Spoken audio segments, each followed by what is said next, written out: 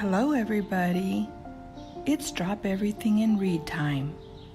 D.E.A.R time. Spectacles on, book on top. Be Kind by Pat Zitlow Miller. Are you ready? Tanisha spilled grape juice yesterday. All over her dress. Oh no! Everyone laughed. I almost did too. But Mom always tells me to be kind, so I tried. I don't think it worked. I said, "Purple is my favorite color." I thought Tanisha would smile, but she ran into the hall instead. When she came back, snack time was over. She put on her art smock and didn't look at anyone. I almost told Tanisha that art was my favorite class, but I didn't want her to leave again. So I painted purple splotches and added some green until I had a bunch of beautiful violets. While I painted, I thought about Tanisha. Should I have handed her my napkin? Let her borrow my sweatshirt? Spill my juice so everyone stared at me instead? What does it mean to be kind anyway? Maybe it's giving. Making cookies for Mr. Rinaldi, who lives alone.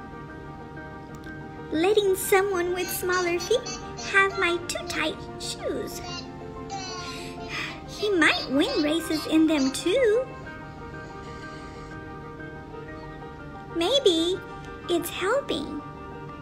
Putting dirty dishes in the sink. Cleaning up after Otis, our class guinea pig. He's a messy eater. Maybe it's paying attention. Telling Desmond I like his blue boots. Asking the new girl to be my partner. Listening to Aunt Franny's stories, even the ones I've heard before. It was just so wonderful. Being kind should be easy, like throwing away a wrapper or recycling a bottle or saying, "Thank you, bless you."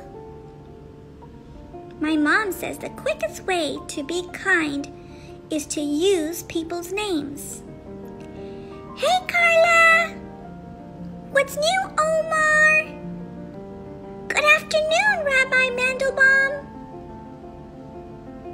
Being kind can be hard, too. Even when you know what to do.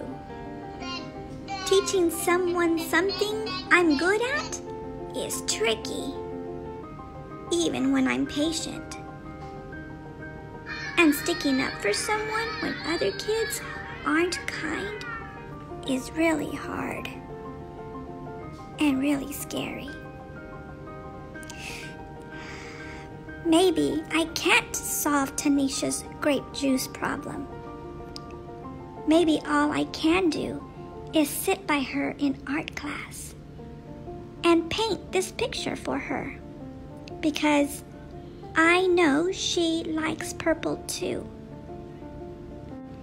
Maybe I can only do small things, but my small things might join small things other people do, and together they could grow into something big.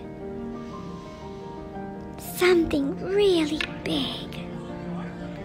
So big that all our kindnesses spill out of our school. Spread throughout town.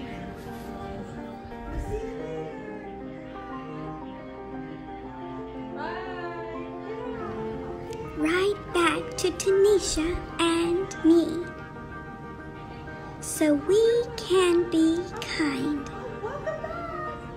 again and again and again.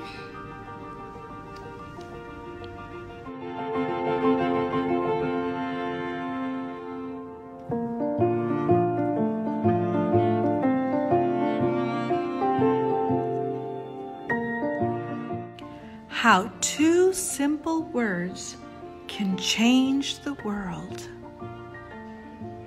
I hope you enjoyed this book as much as I did. Until next time, goodbye.